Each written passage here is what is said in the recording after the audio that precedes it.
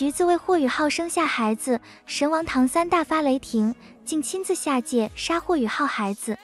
在霍雨浩与橘子学姐相遇后，在两人日后的相处中，霍雨浩与橘子互相产生情愫。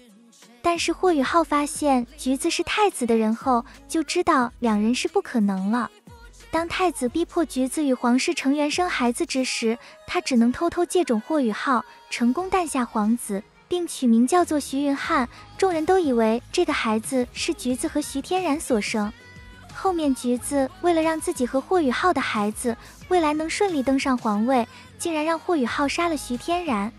此时的霍雨浩已经与唐武童在一起了，可是当橘子见到霍雨浩与唐武童非常亲密之时，橘子非常伤心，却只能在一旁默默地流泪。而唐武童也知道橘子和霍雨浩有旧情，却故意刺激橘子，在橘子面前向霍雨浩索吻。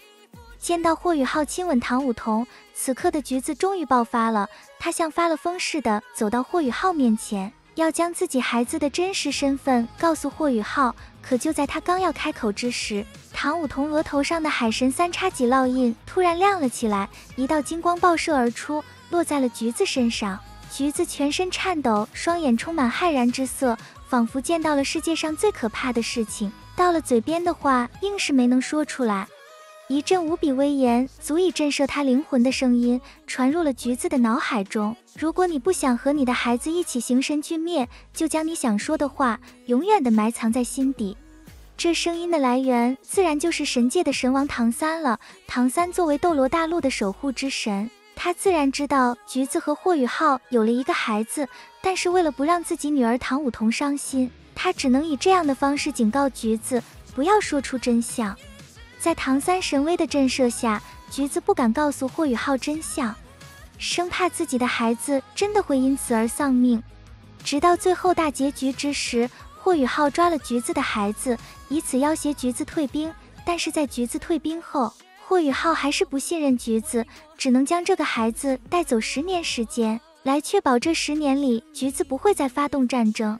此刻的橘子眼看着即将失去自己的孩子，他已经顾不了那么多了，直接当众说出了真相。他的孩子徐云汉其实是霍雨浩的儿子。当唐武童听到这个真相后，他当场就崩溃了。任何女人都不可能原谅自己的男人和别的女人在外面有孩子。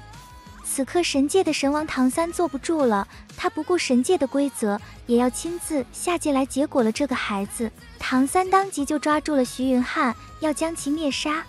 他当初就警告过橘子，但是橘子还是将真相说了出来，就不要怪他手下无情了。